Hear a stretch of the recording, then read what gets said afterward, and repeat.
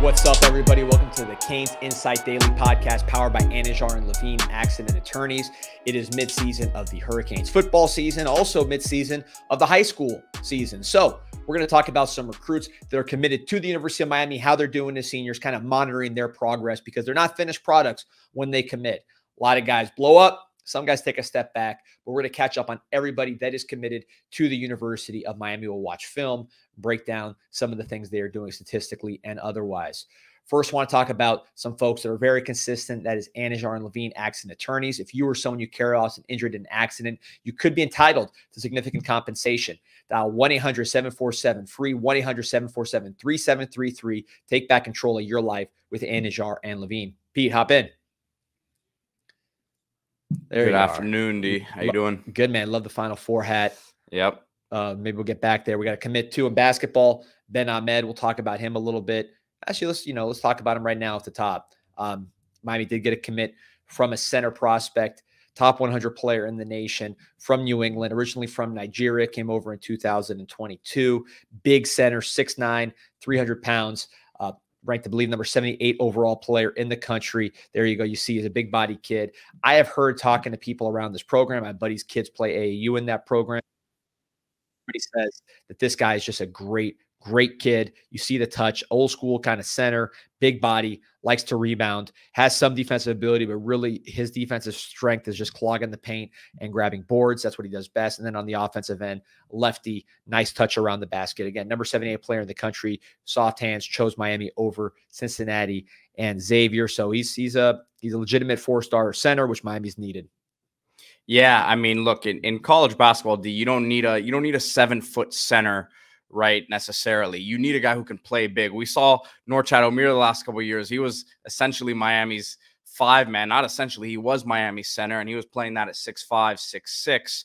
So you get a guy here in Ahmed who is listed as 6'9", but he really knows how to use his body. Like you said, soft touch around the rim, obviously a lefty. And look at that. I mean, he's leaning into the contact. A lot of these big guys, they don't have the coordination, especially at that age, right, to do a lot of the stuff you're seeing here in these clips, and move to the next clip here as well. But yeah, man, this is a big pickup for Miami. Obviously, Boozer's announcing tomorrow. We'll see what happens there. Miami's been in the mix there for a bit, but yeah, this is a big pickup for Miami. Inside is a guy who looks like he has the skills to be someone who can play right away.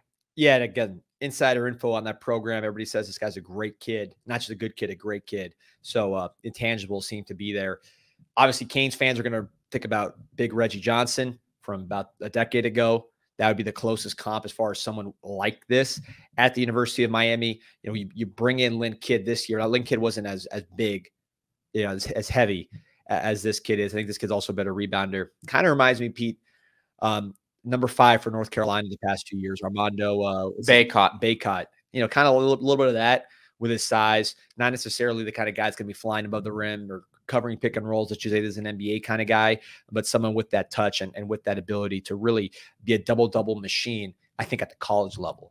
Yeah, and look at this. I mean, he has a nice little post game. Obviously, we see what he can do going towards the hoop, but had a nice little fadeaway shot a moment ago. Look at him running the floor here. So he's got some bounce. He's got some athletic ability. I think Reggie Johnson had some great years at Miami there, but I don't know if he had this sort of ability to, get up and down the floor like this. And listen, he was a nimble big fella. So I don't want the Reggie Johnson fans out there to come at me, but I just think he's got some explosive ability. Again, nice touch there, nice move towards the basket, and really good hands. Hands stick out to me here. Again, big guys, a lot of times you can call them big for nothings, but he's got some ability to him. So, and I think size-wise, Reggie had a different kind of body. I think if they're both, this guy, I heard he's lost some weight already. If he really tones up and he's got time, he hasn't even gotten to UM yet. If he really tones up and works hard in the weight room, I think not only could he improve, I think he'd be really good from a physical standpoint, just because the way his shoulders are, the way his body composition is. I think he can really blossom in a college weight program. Not one of these guys that needs to put on a lot of weight, probably more of a guy that needs to reshape a little bit, but he's not, he's not out there lumbering. He's not like the guy from from NC State. I mean, it's not that kind of weight loss that we're talking about. Yeah, and this is a top 80 player in the country, ranked 78th in the country on the 247 composite, a top 10 center in the country, and the number 2 player in the state of Connecticut. So, I mean, look, this is we've seen Coach L recruiting wise, and the staff that he has there now has been killing it in recruiting the last few years. Obviously, Jaleel Bethea last year, and Matthew Abel in this recruiting class already as well, a guy who continues to ascend up the ratings as a wing player. So great pickup here. We'll see what the Boozers tomorrow. Yep, and stay tuned to CanesInSight. We're going to have all that for you as it happens. So switching gears to football, again, I talked about we're going to go through the players that are committed to the program right now and how they're doing as seniors, statistically and otherwise. And let's start right at the top, Pete, with Luke Nichols. Some quick stats from the commitment from the state of Georgia. 4-star player, Elite 11 quarterback, 66% passer through the first few games, 1,556 yards, 16 touchdowns, 5 picks, 11 rushes, 83 yards, a touchdown. Also has 1 catch for 26 yards. So this is somebody I was able to see. I didn't get to see him live. I got to see him on TV against American Heritage, a team we're very familiar with, a team that consistently pumps out Division I players in the secondary. Of course, one of them starts for the Miami Hurricanes, Daryl Porter. Had another one starting last year with James Williams. They have Gregory Zay Thomas, FSU commit, who, he's a 4-star player, looks the part. And Nickel, as you see the film from this game, he really showed out on national TV here. You see, he's not going to wow you with the physical traits. I don't think he is like one of these tooled up quarterbacks where the athleticism, size, or arm strength is exceptional. I think it's all adequate, but the quick decision-making, ability to be decisive, to see the field, to find the ball, and then to throw a catchable ball, I think he has all of that in spades. Performed very well at the Elite 11 tournament Elite 11 competition in the summer, and it's translated. This is the defending state championship team that he plays on, so it's big-time football. There you see him scan the field a little bit more, the athleticism, rolling left and delivering an accurate throw for a good gain.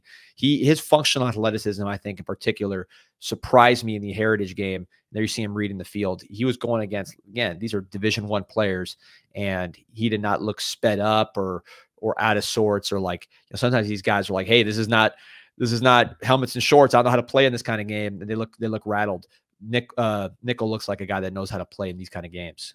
Yeah, polished quarterback, as you can see from a lot of these clips. And look, I think he has some athletic ability to him, right? I don't think that this is a guy, as you see here, they're rolling him out, right? He's making different plays, changing the trajectory on a lot of these balls. Again, like you said, I mean, you see him catching this pass here on the reverse pass, and look, he's trying to make a stiff arm. He gets tackled, obviously, and thrown out of bounds there, but he's not a tiny guy either, right? He's not the tallest quarterback, but he's pretty well built there, and a guy that you'd expect to come in right away, pick up the playbook, plays at a big program. That's a nice throw right there, opposite hash, right? So again, you said he's not super toolsy, but I think at this point he's a little underrated in that aspect because I think he has more juice than people probably give him credit for. And you see, like, American Heritage, sophisticated defense. Or you see him running the ball in a side run, doing all right, and finishing strong with power.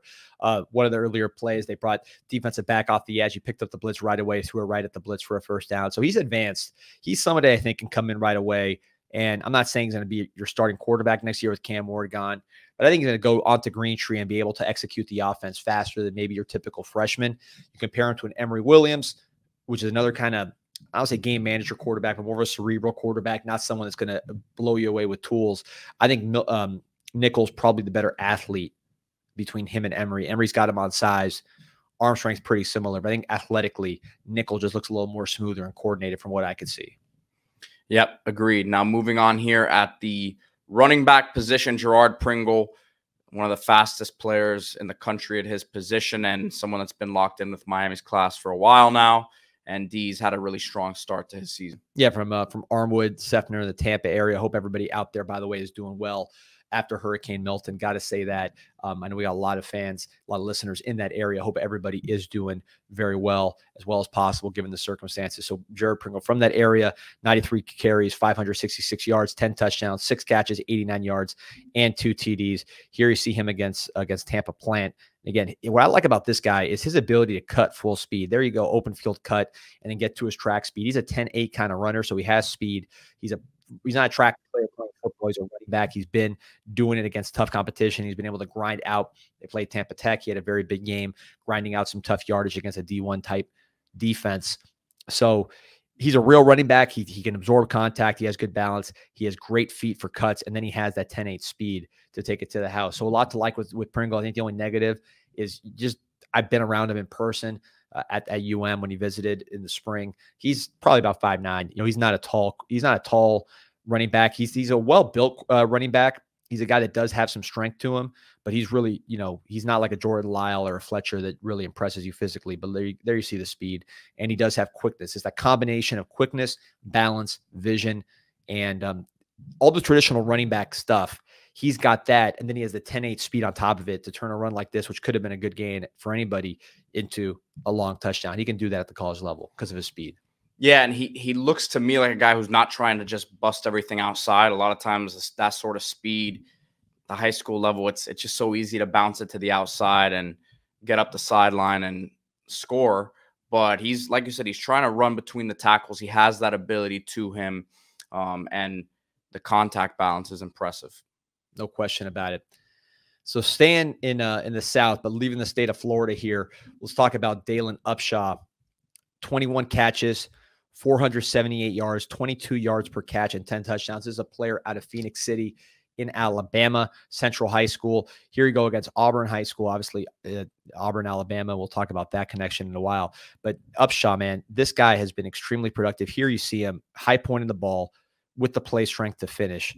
Again, 21 catches, 478 yards, and 10 touchdowns. We're halfway through the year. This guy could have a 20-touchdown season in high school, which is unusual as a receiver. But what I like about this guy, and he goes to the same high school as Cam Coleman, who's a true freshman starting for Auburn right now. Of course, Auburn is making a push for Dalen Upshaw's commit. That's something to watch. He's been telling people he's committed to Miami. I could see reasons why he would stay committed to Miami. Of course, if you watch Auburn on the field and you watch Miami on the field and you're a wide receiver, a lot of reasons why Miami would be more appealing to you, but you got to respect the home court advantage. But, you know, there's just one game that he played, but everything's with his hands. He's a sharp cutter, and look at the finishes. Yeah. This guy is a strong player, and we've talked about this, Pete, on the podcast. This is something that's, you know, kind of near and dear to my heart when it comes to evaluating receivers. You need intangibles, you need production, and you need strength. People get too enamored, in my opinion, with athletic ability at receiver. Obviously, you can't just have all Johnny tryhards. This is college football. Miami is built on explosive players, and this guy does have explosive ability, particularly in his cuts. But you need play strength, and you need craftsmanship, and you need production. There's a lot that goes into playing receiver besides running in straight lines or making spectacular catches. You got to run routes, which, as you can see, this dude is a really sharp route runner. All the reports on him from his coach are that his intangibles are through the roof. Hardworking guy. He produces on the field, and then he's strong, which helps him after the catch. It really helps him at the catch point and even separating. And what I like about his game, Diaz, is the same play we just saw before, but he's not just a gadget player at receiver, right? We've seen him already multiple clips from one game here. Went deep. Another one where they obviously throw him some screens. Here he is running routes, right? And out. I mean, he does different things, right? A lot of times you watch some of these highlights for receivers and it's just like, yeah, they're scoring every play, but it's the same play every time, or it's the same one or two routes. So they use him in a variety of ways. I think that should be able to get him on the field pretty early at Miami because of that. Yeah, and if you look at, I'm just pulling up the top receivers in the league right now statistically, and it's early. It's NFL. Nico Collins, Jamar Chase, Justin Jefferson, DK Metcalf, Jaden Reed, the only small guy on the list from Green Bay, Brian Thomas, Chris Godwin, Malik Neighbors, CeeDee Lamb, Jawan Jennings, Alec Pierce, Drake London. So all those names, aside from Reed, these are big, strong guys. They have play strength.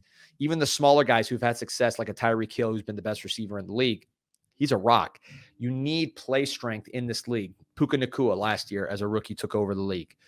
Cooper Kupp a couple years ago took over the league. Those are guys with play strength, with core strength, with balance, with the ability to finish, with the ability to stay on schedule when people are trying to knock them off and get them off balance.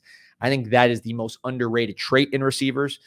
Upshaw has it. Combine that with the production, with the route running, the explosiveness out of his breaks, the ability to catch the ball with his hands, and then the work ethic. I think you have what is very much the prototype receiver. You think of Jeremiah Smith, that's like the elite, right? I'm not saying that's what we're talking about. But in terms of, you just look at the model of what's been successful, He has all of those traits without being a 10 500 meter guy or a 20 3 foot jumper. You know what I mean? It's a different type of skill that he has.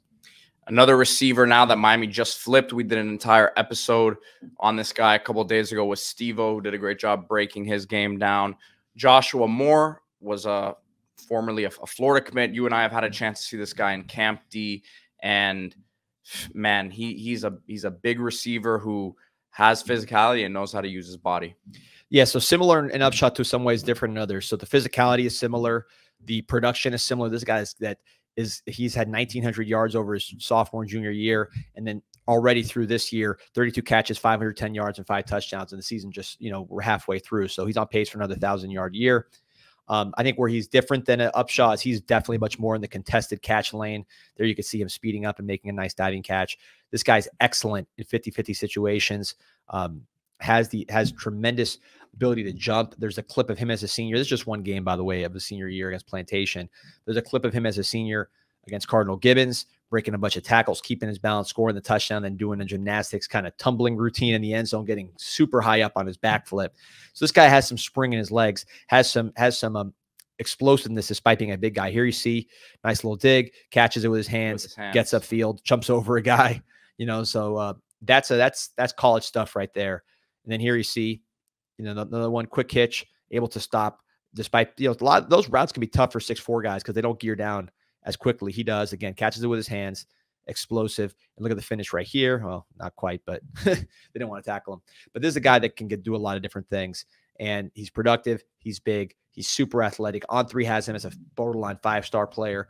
247 has him as a high 3-star. There's a big gap there, but I think 247 is going to bump him up. Not quite as high as On3 has him, but I believe they're going to get him up to that solid 4-star range. So he's a blue chip player that you stole from Florida, and he's having a very productive senior year, which matches what he did as a sophomore and junior. So Upshaw and Moore, your 2 wide receiver commits, highly productive players, which we've done studies.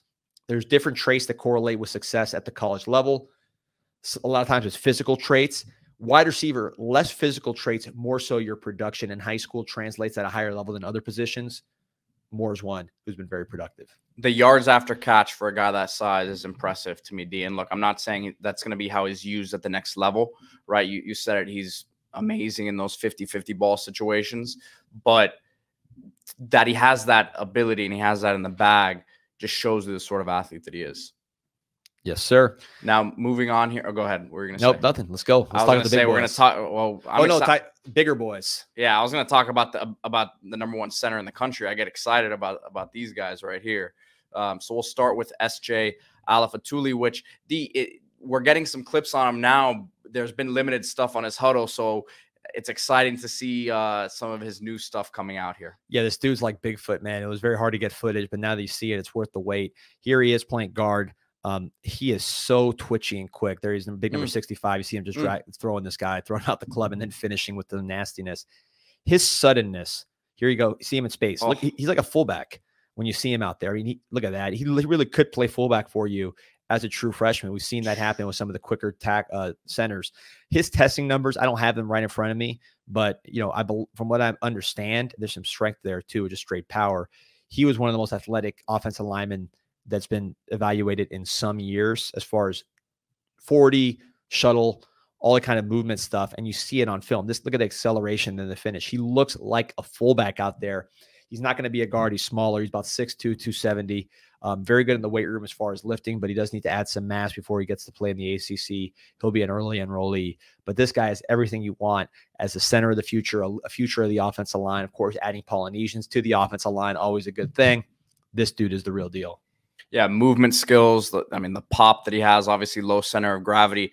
It's got to be fun for the Gorman offensive coordinator there because, look, you can get more out of him there at the high school level at guard, and the way they move him around, the way they pull him.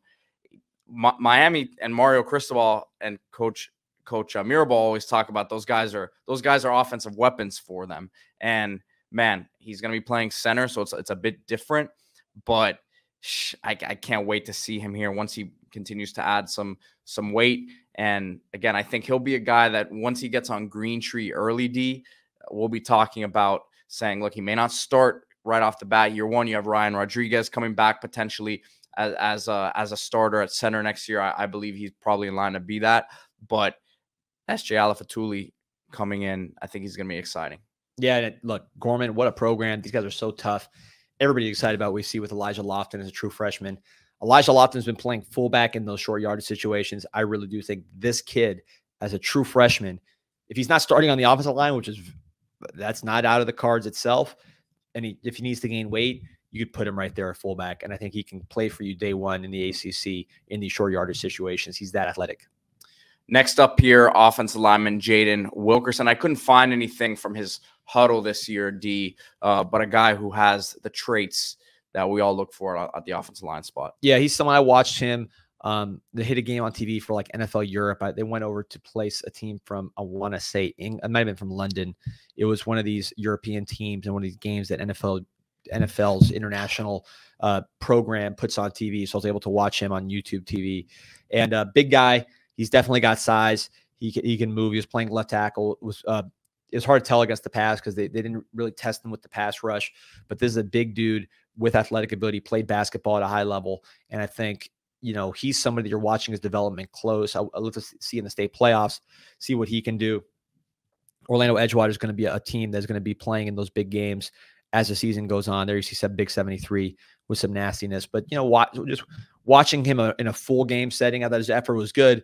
I mean, it wasn't like totally nasty where he's like bearing guys after the snap, but also wasn't like where you're questioning is he a finesse guy? I think it was right down the middle, solid, engaged in the game, and he has some size to be a physical presence. Be interesting to watch his development as a basketball player continue to become an offensive lineman. Another guy with these traits, the movement skills, the size, Demetrius Campbell at the offensive line spot here from Orlando Christian Prep, as these are his midseason highlights. So we get a good look at what he has done this season. Yeah, this one's different. So look at the speed on this guy. So Demetrius Campbell, another basketball player from the Orlando area. I think he's originally from Maine, New England, kind of like Miami's newest commit on the basketball court, another New England guy. But you see here, boom. So Campbell is playing a lower level than what Wilkerson is playing at this year. They were both small school Orlando basketball players where they committed. Wilkerson is now playing a senior year at Edgewater, which is a bigger public school in Orlando. So this guy, Campbell's, at least see him smash that guy and point to him. Campbell is playing lower level comp, more of a run-based offense. But man, what I like about him that maybe is different than what I see with Wilkerson is you see his athleticism and his movement. I don't know if his body's as good as Wilkerson. They're both pretty big, but this guy's finishing as a run blocker. He's playing against small kids. Okay. So take that into account, but he's doing what he's supposed to do against smaller competition, which is dominating him, putting him in the dirt and taunting him a little bit, showing some nastiness to him. And then his suddenness. I mean, this guy has speed and acceleration when he's getting to the second level. You could see the basketball athleticism play out there. Would love to see, I saw some limited camp footage. He had a tough time with some of the better pass rushers in the state. I think that's going to be probably the biggest learning curve, going from a basketball player to a run-based offense in the smaller divisions to now pass blocking elite guys like a Marquise Lightfoot, Booker Pickett, guys like that on Green Tree. That will be an adjustment for him. I think that's where you probably will see the growing pains the most. But you can't coach nasty, in my opinion. You can't coach athleticism. You can't coach frame. He has those three things. And I think you can teach him technique. He'll learn the timing of the pass blocking. He's a great athlete. He does have a good frame for it already. So that's something that he can develop. It, to me, is very hard to develop the nastiness. I know Al Golden used to say toughness is a skill that can be developed. I'm not a big believer in that. I think you recruit tough players that are doing stuff like this on film and then teach them how to play football, assuming they have the requisite physical tools. Teaching a player how to be tough, to me, is a waste of time and waste of energy for the most part. That's my personal philosophy. You guys disagree in the comments, let us know. But that's something that I certainly believe in. Look at this last play here, lining up in the backfield, right in front of, leading the way for the quarterback. So, I mean, look, the finishing is on every play. And I think I talked to someone familiar with his recruitment at Miami and basically told me, look, we don't worry about the smaller levels of competition as long as they're dominating the way they're supposed to and finishing every snap at that position, which is exactly what you said. And the technique, look, you can get away with a lot of stuff when you're playing at the lower levels like that. So I'm sure he'll take his lumps early on Green Tree, but year or two from now, I think similarly, both of these guys we just talked about, you look at Frankie Tinalau, for Miami, who I think has made some, at least in the couple games he's played this year, shown some positive things. I know you've heard some good things about him, you know, at the practice level. He's gotten Scout Team Player of the Week as well. So he was a guy coming over internationally, played at LaSalle for a year, and I think started to get comfortable. They did a really good job with him over there. But once you got to Miami, different level of competition, you're seeing now a year and a half later, there could be something to work with there. I think these two are similar in respects to him. Yeah, and Tinalau's senior film was great, dominating that LaSalle competition. And I agree. I think Tinalau is going to be a starter at Miami, assuming injury and everything else stays good and he stays, you know, stays on track. I think his talent is that of a starter at the University of Miami. Hopefully Demetrius Campbell follows a similar trajectory for the U. All right, D, let's look at the next one here. The last offensive lineman committed at this point, Max Buchanan, someone that I know the staff is very excited about. Yeah, we also have TK Mew, by the way, Pete, oh, yes, so get that one ready too. So Max Buchanan, though, I think is somebody who he's much more further along than the last two guys we talked about. This guy's at Sanford Seminole playing big-time competition already. There you see him in a college stadium playing the opener against Jones, which is actually the same team as Darian Coleman, Miami's 26 quarterback commit, and Vernell Brown, Miami's big target. This dude is nasty. He's playing left tackle, projects probably more as an interior lineman because of his body, but his athleticism stands, you know, he's able to hang on the edge there against good competition. It shows you his athletic ability, but you know, he's pretty far along. He plays low, uses it. I mean, he's not a project. Let's put it that way. He still needs to get bigger, just get in the college weight program. But this is somebody who knows how to play. Demeanor wise, outstanding. Look at him flip that guy right there and look at him. Heard him in interviews. He's got that Miami swag to him. There's a kid from Central Florida, could have gone to Florida State, could have gone to any number of SEC schools, chose to go to the University of Miami, trusting Cristobal and Mirabal. You see the pop right there. He is a nasty dude. I love his body positioning for being a big guy like he is. He's coordinated. He can get low. He's flexible, and you know, he can do his thing, because I'm very impressed with his readiness to play, whether it's center, guard, or tackle. There you see him. Look at that, getting off and hitting that combo block and finishing. He is somebody that can do a lot of good things for you. Yeah, it wouldn't surprise me, D, to see him end up playing. I agree with you, probably an interior guy, but I could see him being a right tackle. Jalen Rivers is a guy who a lot of people have always kind of pigeonholed into a guard position, which he's played at Miami, but he continues to do a great job at tackle. Obviously been hurt, but you know what I'm saying? Like I think he's someone that, yes, he may not be your prototypical NFL tackle in terms of length and all of that, but to me, I think he could get the job done there. So we'll see once he ends up on campus. Yeah, get him in here and let him figure it out. I think that's why you bring in guys with mentality, with body types, and figure out where they fit. I do think interior-wise, that's a place where Miami's lacking. You do have Tommy Kinsler as a long-term tackle prospect. Okunlola plays some tackle. Markel Bell, he's a junior college guy, so he's only got one more year after this one. But you have some guys that tackle.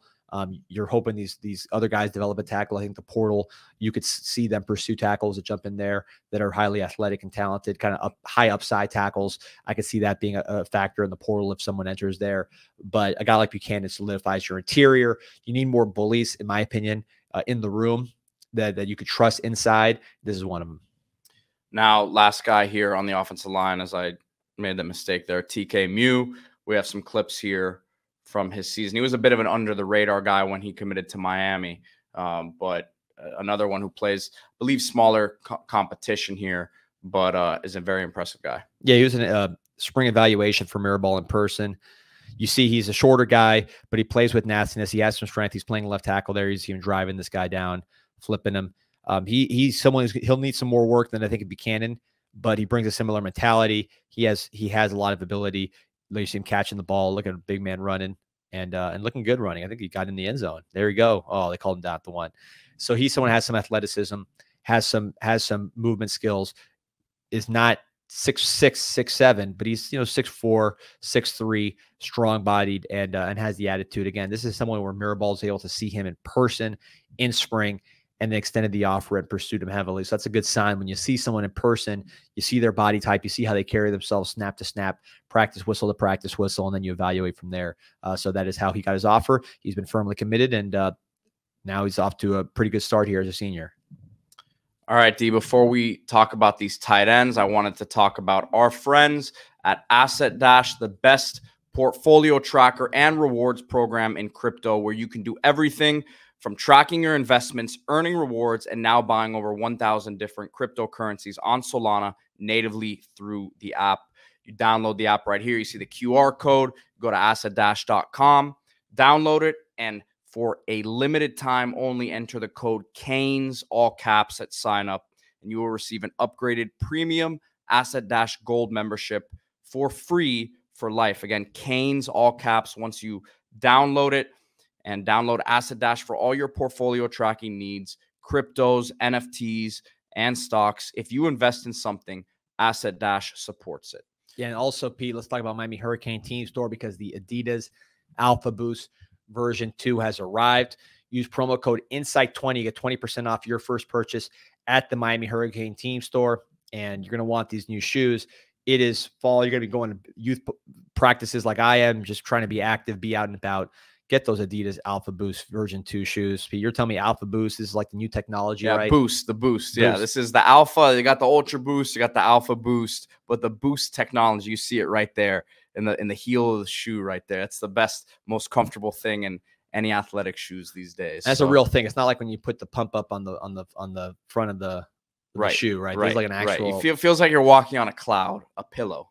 There you go, Alpha Boost. And look, they got all the sizes available, so there you go. Promo code INSIGHT20 on that one. All right, Pete, let's get to the defensive end here. Well, tight end, actually, yeah, which is an exciting position for this class. Brock Schott, I think he's been both of our maybe favorite commits in the class. You know, if you put a gun to my head and ask me who I thought was the best player committed right now, and look, he's not the same player in terms of skill set as an Elijah Lofton, but I think he's similar in respects that he's going to create mismatch problems all over the field when he gets to Miami. Yeah, I would say, CJ Alafatuli, you could put in that category. But here, look at Brock Schott. I mean, his midseason highlight would take the whole podcast up. I think it's like 10 minutes long. Yeah. So this is a dude that plays both ways, plays basketball as well, tested well, very productive against lower level competition, dominates lower level competition, which is what you want to see. Where's number 9? Just like our guy Elijah Lofton. I think they're similar and different. In terms of the similarities. Look at that catch, that they're versatile, true football players, extremely physical, play very hard. Lofton could easily be a defensive player for the Canes. Schott had to offer for Notre Dame to play linebacker. You see him here at defensive end taking over the game. Guys that you could use. This guy's gotten carries. You see that play right there, the little tunnel screen. You saw Lofton get the same exact play. Now this guy's taking it to the house with speed. I think if you're comparing, contrasting him and Lofton, both 6'2", body's a little different. Lofton's going to be thicker. This is more of a taller, angular athlete, although he's not that much taller in height. Wait, we're giving Lofton 6'2", D? Yeah, Lofton's probably 6'1". This guy probably 6'2", 6'3". But Lofton bigger, wider, more of a running back body. This guy's just more angular and lean. I would say Lofton's probably a little better agility-wise through the hips, just a little more fluidity to Lofton's game. But I would say Schott has the edge in terms of straight line speed. I think he got tested. I want to say he's verified in the 4.5s. From the offseason. So he's someone with legit 4.5 speed. You see it on tape. Again, the hips are not as fluid as a Lofton. I think that would be the big advantage for Lofton with the two. But speed-wise, you got to give it to Schott, and they're both animals. I mean, they just play so hard with such physicality. You can use them at fullback, which is Schott has played in high school. You could use him at wide receiver, which you see him lined up wide here, making a catch. Like him go up and push a guy right out of the way, catch the ball with his hands. And he does run the ball a little bit too. There you see, again, this is basically what you've seen from Lofton, that little jet sweep with the stiff arm. That's something I think we're going to see from Lofton as the season goes on. So similar in the right ways, which is tough football player, super athletic and talented, but different skill sets in other ways. And two guys you want on the same team. The thing that sticks out to me is he's fast. Like he's moving. I understand he's not playing against, South Florida competition, South Florida speed, but you can just see when he's moving with the ball. And even that jump he just had on defense where he batted the ball down, like he's got legit burst. And I think the fact that he's got some size to him as well. Like he's going to be a tough guard for a smaller defensive back, for a safety, and at the same time got a lot of speed for some of those linebackers. Yeah, I think now I'm not making this comparison because I think Brock Bowers is just more fluid. He's just his lateral quickness, functional athleticism, I think is pretty special. He's on a Hall of Fame track, some people think, as a tight end. So I'm not saying that they're a direct comp that way, just because their first name is Brock and they're kind of the same size. But I will say their high school measurables are very similar in terms of size, speed, those kind of things. So this guy can run. He can really, really run. Again, I think that's an advantage he has over Lofton. Not that Lofton's slow by any means, but I think Schott has probably more of a downfield speed component than Lofton, probably less in the, through the hips fluidity category. Now, the other tight end committed, Luka Gilbert, someone who's been on the CanesInSight podcast before. If you haven't checked that out, you can just search Luka Gilbert and CanesInSight, and the interview will come up. But you're talking about an absolute beast in terms of his size here. D listed as 6'7", 250, and I know that there's been some talk that he's definitely put on weight since last season. The Canes staff really fell in love with him when he came on his visit. But you see his ability as a pass catcher, and then we'll see later in this as well, can really block as well. Yeah, this is a very competitive league. This is where Miami got Zach Carpenter. Zach Carpenter's from Cincinnati. He played in this exact league. So this is very, very high level football. A lot of D1 players. So, tight ends, high school production is tricky because they're not always utilized. I think Gilbert actually is on probably the higher end as far as how often they throw to him, but he's really more a blocker. But see here, I think what jumps out about his look at that, it's a beautiful play. Again, top competition. When you see his senior film, he's catching the ball more. I think his fluidity stands out. Obviously, 6'7", 250. That's the first thing that stands out. This guy's a monster size-wise. But he really does. Look at that diving catch. I mean, he could see he's a natural receiver. He's very, very fluid. He's a hands catcher. He's a very willing blocker, which is what most people are going to think when they see a guy who's 6'7", 250. And, of course, you need that. You see Cam McCormick continuing to get snaps for Miami. I think this guy's a more talented athlete, more talented receiver. He plays basketball as well. I would say one thing that you want to see more of is just the ability to separate and the twitch to separate quickly. But that's something I think will come with reps as a receiver and with practice as a receiver. But the natural fluidity, the natural toughness and willingness to block, and then of course 6'7", 250. This guy brings a lot to the table.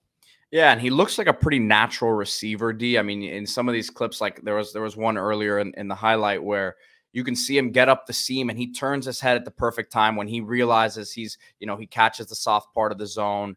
So he seems to have a feel for the receiving part of that position. And again, bring some nastiness to the table here. We see him, I mean, blocking wise, I remember when he first came into the picture, some people were saying, man, maybe this guy's a future tackle at Miami.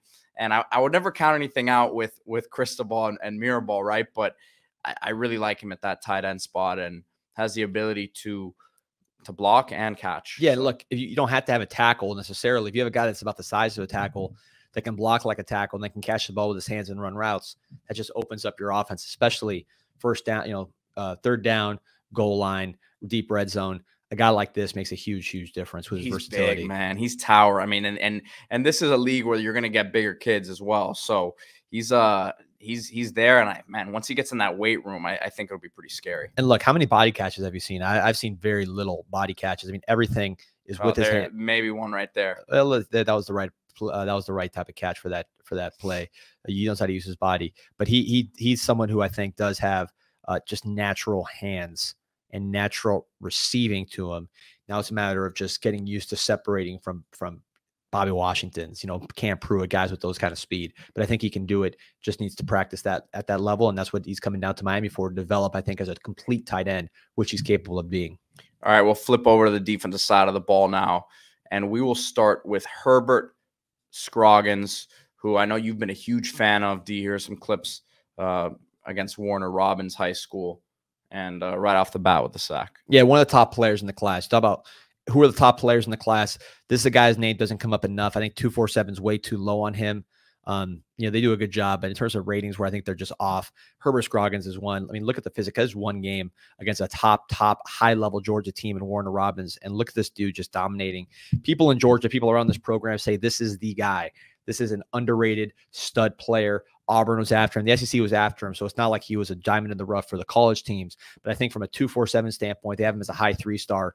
They're off with this guy. This is a clear 4-star player, super productive. He's not the biggest guy in the world, but if you're asked, look at there you see him in space. Nice tackle, nice movement. he's somebody that you could see playing that Elijah Alston role this year, playing that Malik Bryant role this year. He's got more than enough size for that. And he's a natural pass rusher, natural football player. He's a great student, great athlete, great, big time rebounder on the basketball team. He's gobbling up rebounds. So he's somebody who does a lot of things that portend to future success, including being very productive at a high level, against high level Georgia competition when he's against it. Yeah. Motor. I mean, I love that play in space, D, because there's just guys who you can get after the pass rusher. And look, that's what he's going to be doing a lot of at Miami. But if you don't have that ability to play in space, it's gonna show itself one way or another.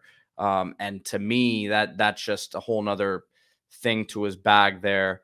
But it seems like he has a really good feel for pass rushing. So I'm with you, and high character kid, right? I mean, high academic guy and all that. So to me, one of the steals of the class. And he likes contact. You see him absorbing blocks. You see him getting off blocks. You see him, taking on blocks when necessary with his shoulder, with physicality. Put him in the Elijah Alston role as an all-conference type player, a guy that Miami really, really valued highly during the recruiting process. And I think we're going to talk about the positives with all these guys, but as people, in terms of people I think are ranked too low on the recruiting services, that I think is just a mistake by those guys. Herbert Scroggins, put his name right at the top. This is a 4-star player all day. And then another defensive lineman here, someone that you're extremely high on, Micah Newton out of Newberry High School. Miami also recruiting his teammate Jarquez Carter, someone else who's been on the CanesInSight podcast. But Newton was someone who, from what I've heard, when Mario saw his recent tape, was extremely excited about. Yeah, 23 tackles, 10 tackles for loss, 6 sacks. By the way, I kind of screwed up on the stats earlier. Scroggins had 10 tackles for loss and 12.5 sacks, just to give you an idea of his production. Brock Schott, also very productive. But talking about Newton, you see how twitchy he is. He plays with Jarquez Carter, Ohio State commit that Miami would also love to get. I know there's some good young talent on this team as well.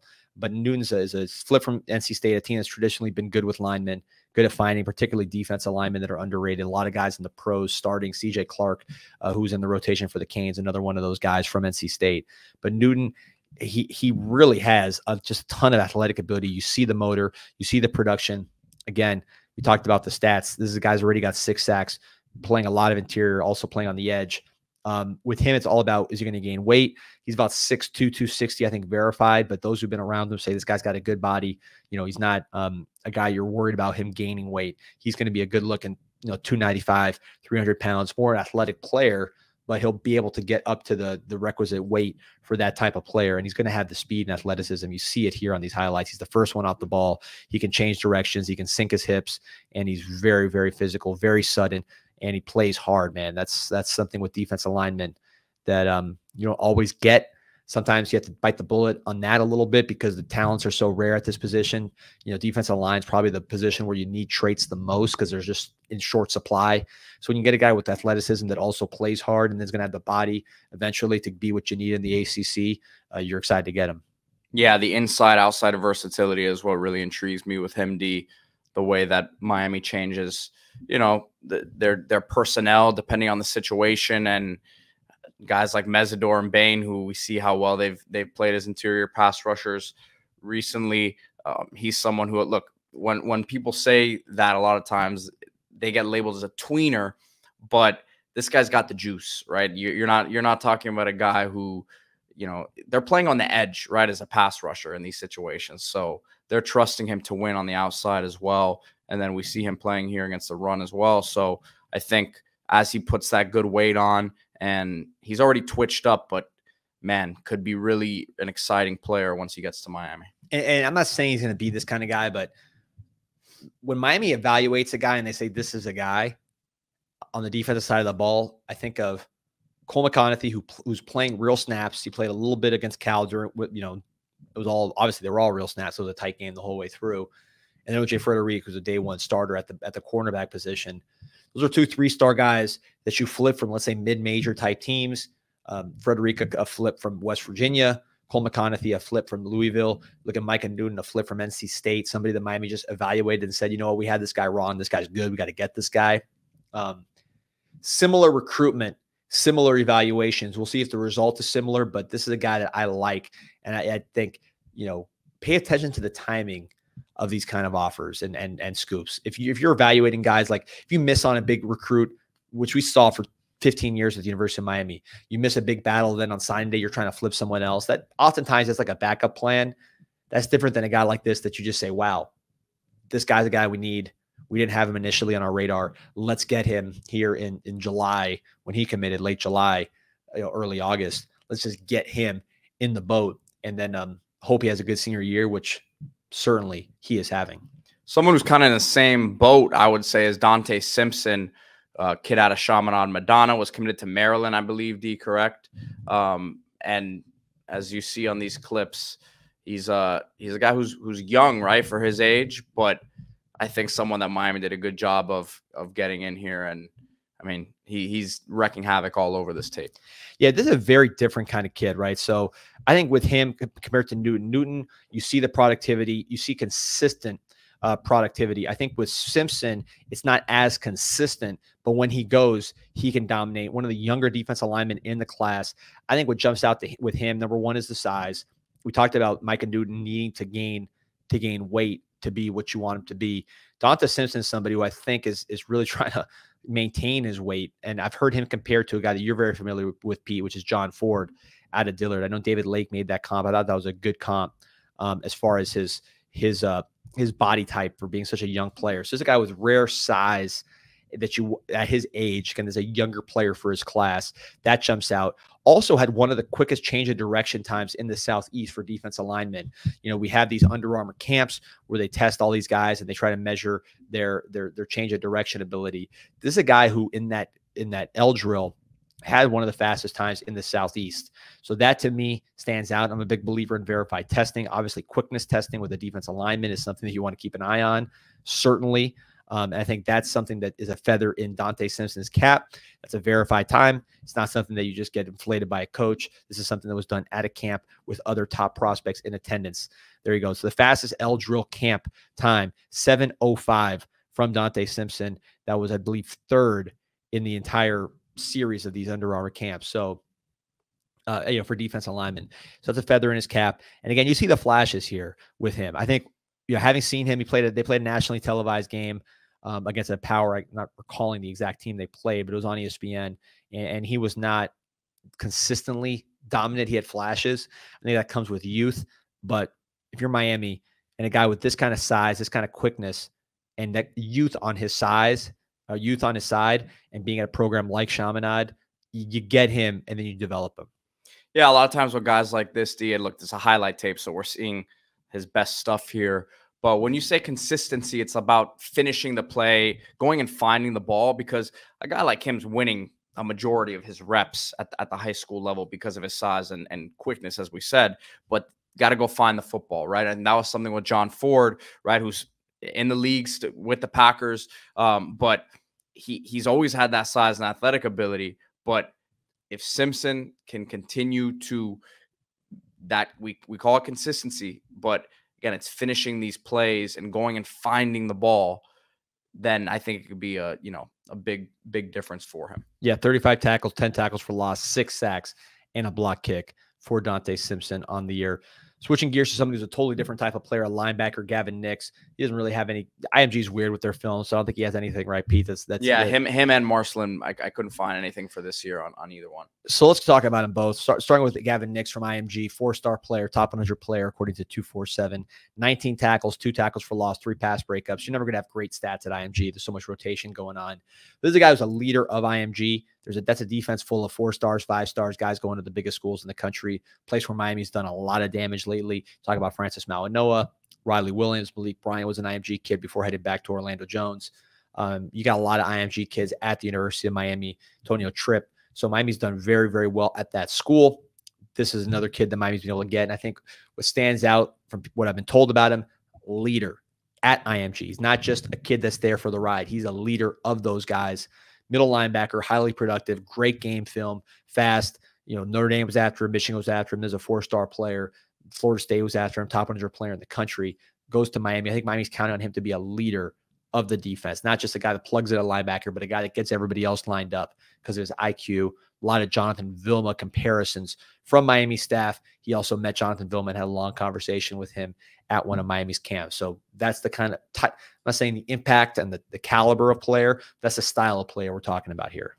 Yeah, both. I mean, both Nix and Marcelin. We'll talk about leaders, which at linebacker, you really have to take that sort of stuff into account, and just consistent tackling, which is, as we've seen at Miami at times the last few weeks, is such a fundamental part of defense in general. But I think both of those guys bring that to the table. Yeah, Marcelin, another guy, also undersized. Miami Central, major program, just like IMG for the Canes.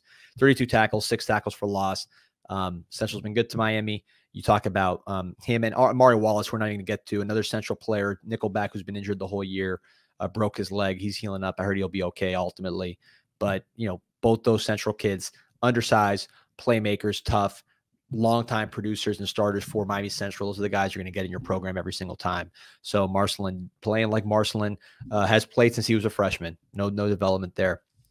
So D, I'm going to use this little segue here as we're going to talk about Bryce Fitzgerald, a Columbus guy who's had a great season so far, to talk about an event this Saturday at Columbus. I know we got some Columbus people listening to the CanesInSight podcast. Coach Cristobal, we did this on a bye week, right? So the Fred Foyle Brewfest this Saturday, October 12th, from 4 to 8 p.m. at Columbus. The link to buy the tickets will be in the description here, and it's going to be a great event.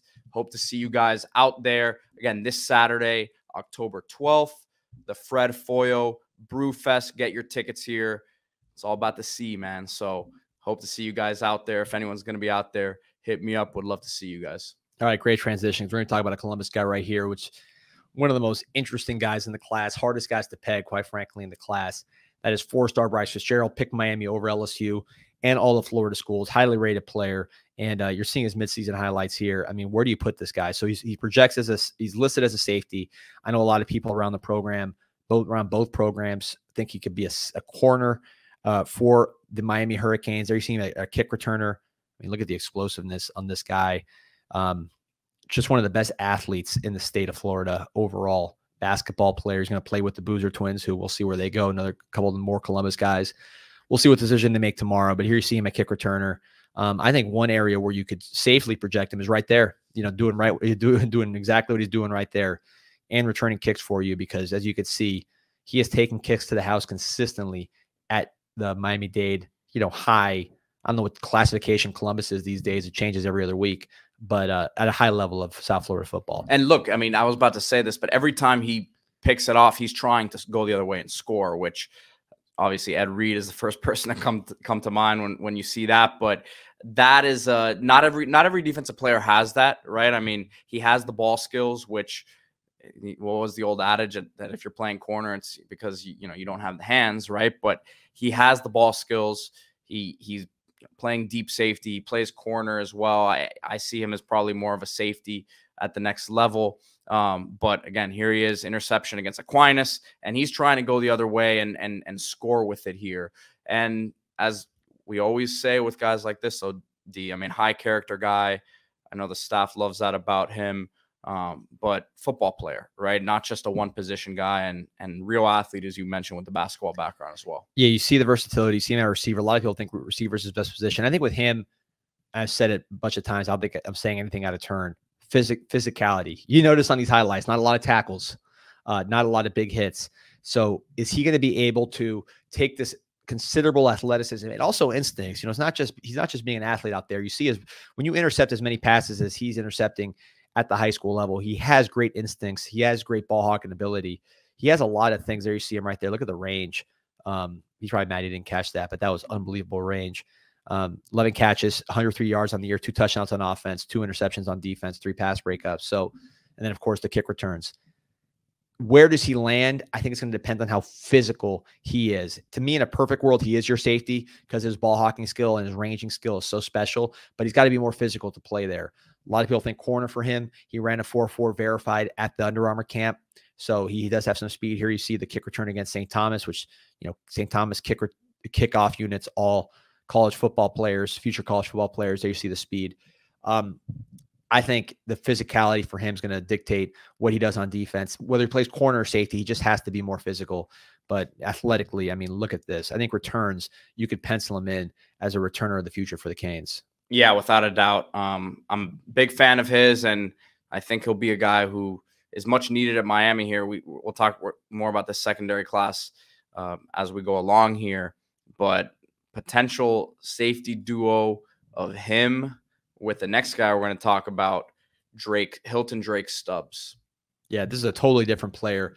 So Stubbs, defensive player all day. You know exactly what you're going to get with him. He's out there in Mandarin, in Jacksonville. You see, look at him blitzing from deep. And then, man, he reminds me a lot of Zaquan Patterson. Different kinds of athletes a little bit, but similar roles where you just put them in a box and they're just going to be unstoppable. Look at the acceleration. Stubbs went to a recent national camp. I want to say it was a Rivals camp of national guys. I think it was the camp where they invited all their 4 stars and 5 stars. Stubbs, being one of the top 5 safeties in the country, was invited out there. And he had one of the fastest, I think he had the highest vertical leap in the entire camp. So that springiness, that explosion, you see him here, his acceleration, he has that. He plays some wildcat quarterback there. You see him catching a goal line catch on offense. Physical is going to be getting off the block, making the hit. He's somebody that I have no doubts there. He's playing deep. I could definitely see him as a box safety. Coverage is going to be what he needs to work on. This is a guy that makes a lot of plays in the passing game. Look at the stats on the year: 24 tackles, 5 tackles for loss, 1 sack, 2 interceptions, 1 taken back to the crib, 1 pass breakup, 1 forced fumble, 1 fumble recovery, which I believe he also took to the crib. So this is someone with a nose for the ball. He had a tremendous ball production last year, intercepting it, taking it to the house. I know Coach Duaso and Coach Stevo, all the guys with the Raw 7-on-17, which we like to support here on the podcast, they talk about his ball hawking skills at the 7-on-7 level, where he's not even allowed to hit. So guy brings a lot to the table. Rangy, size, he's 6'2", easy, and you see him, he's got the frame all day. This is a high major player. You're talking about the best players in the class: Olive Atuli, Brock Schott, Herbert Scroggins. Put Stubbs right in that category. Jabari Antoine, who doesn't have any film, but we can talk about him. Stubbs, to me, really a premier player, very similar to Zaquan Patterson. Big physical safeties that can make a lot of plays. Yeah, and I think he's someone who can have a role early, whether it's as a blitzer, matching up against some of these tight ends, bigger guys, but great build. Some of these taller safeties, sometimes you worry about their range and their ability to change direction, but that does not seem like an issue whatsoever with Drake Stubbs. Nope. And I mentioned Jabari Antoine. He doesn't have any film, but just to talk about him a little bit, this is a top 100 player, committed to Miami from New Iberia in Louisiana, which is an LSU kind of stronghold. Very rare for Miami to go into LSU and go into Louisiana and get a guy that LSU wants like this, a top 100 player at the cornerback position. Miami does have Louisiana ties. Dennis Smith, Chevis Jackson played at LSU, so you do have some ties there. But with Jabari Antoine, he's playing a lot of quarterback this year. Again, the film, but talking to coaches and people who are familiar with his senior film, very, very happy with what Jabari Antoine's doing. He's one of those guys. I mean, sometimes you watch a senior film and you're not sure. Jabari Antoine's someone who's rising up the board internally. They already have him, he's committed, but they're very, very happy with Jabari Antoine, what he's doing at the quarterback position, athletically, mentally, physically, translating to the cornerback spot. Jabari Antoine, put him in that category of the top players in this class as far as commitments. Chris Ewald, a corner out of Chaminade-Madonna, a big-bodied defensive back. And we see his highlights here against a good New Orleans squad. Yeah. What you see is what you get. He knows how to play corner, 6'1". We've seen him at the camp circuit. This guy's been he's not been a seeker for a while. I think as a sophomore, he was committed to Michigan and Jim Harbaugh.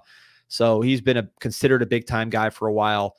With Jeremiah Smith and JoJo Trader, there's been a lot of coaches going into Chaminade over the years, as you can imagine. This guy's always been on the radar because of his length. Again, he knows how to play corner. He's a good youth player as well. Shout out to Go Getta, my man Lenny on the boards. Coached him in the youth level. I think DVD also coached Chris Ewald at the youth level. So someone that knows how to play, doesn't play like receiver, doesn't play offense, returner. He's one of those guys that's a corner all day, with length and with knowledge, and has been battle tested against the best receivers in South Florida, some of the best receivers in the nation. Of course, going against Jeremiah Smith all day, that's the best player you're going to go against anywhere. So he's battle tested. I think he's a guy that, if you pick Miami over Georgia, that tells you the esteem he's held in from coaches across the country. I would say he's a guy that can come in. He's different than Daryl Porter as far as his body type and the way he plays, but he kind of reminds me of Daryl Porter as far as being a guy that really stuck to the defensive end, stuck to cornerback, and knows what he's doing at the position. Different body type. Not saying he's the same player, but corner-only type prospect who I think has good upside there. And then we'll round it out here with Tim Merritt out of Birmingham, a guy who, this is a clip right here with him at quarterback, which he does play. But D, you and I were watching him when we were in Tampa for the USF game. They had his game on ESPN in one of the places we were at. And good size, looks like he can move a bit and pretty physical as well. Yeah, it was against Carrollton. Julian Lewis was on ESPN. He had a 70-yard or 60-yard run. It was a longer run than what we just saw right there. So he has speed. He has size. He plays safety, plays corner. I think he projects Miami as really a versatile piece. I'll let him try corner. He can also play safety, maybe nickelback as well. So Alabama's been good to the Canes. You look at Cam Pruitt, who's played a little bit here at linebacker. Cole McConaughey, who played on the defense against Cal, clearly ahead of schedule coming out of Alabama. That's a good state for the Miami Hurricanes. Dalen Upshaw, who we highlighted earlier from Phoenix City. Miami would love to continue to get underrated college-ready prospects from Alabama. Tim Merritt's a guy they really like. Look, that's everyone that's committed right now. Obviously, they're going to continue working. We expect big-time players to be added to this class. But this is always a nice exercise to do in the middle of the year, D, because, look, it's one thing when you get excited about these guys after their junior year, but you want to see how they're progressing. You want to see the sort of production that they're putting up. And look, it's high school, so there a lot of times a lot of their circumstances are depending on what's around them as well. But these guys are showing out this year. Yeah. Before I let you go on Merritt, 15 for 27 passing, 237 yards. Obviously not a quarterback prospect. You got Luke Nickel for that. 1 touchdown passing, 42 rushes, 371 yards, 6 touchdowns, and then 15 tackles on D. I like versatility personally with my defensive back prospects. I think we need more of these guys that can go score touchdowns on offense, because when they get the ball in their hands on defense, they look like Philip Buchanan or Antro Roll. Agreed. So, guys, remember to like this video, subscribe to the channel. As always, we've been keeping things going strong here through the bye week, but we're about to turn the page now in a couple days. We've been enjoying this Cal win. I think we're over it, and now should be a nice, relaxing college football weekend without having to worry about, having a cardiac arrest watching this team. But we'll be getting ready for next week against Louisville. And then tomorrow, of course, the Boozer twins make their announcement, and it's Miami or Duke. Miami's been squarely in this thing for a while now. I think have been in it longer than people thought they would actually be in it. So decision day is tomorrow, and we'll see what happens, but would be a huge pickup. Again, like this video, subscribe to the channel. Go Canes. Go Canes.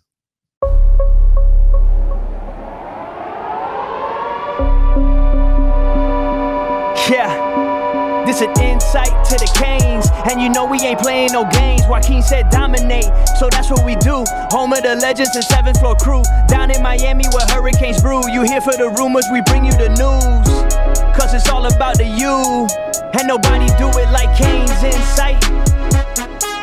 Nobody do it like CanesInSight. Nobody do it like CanesInSight.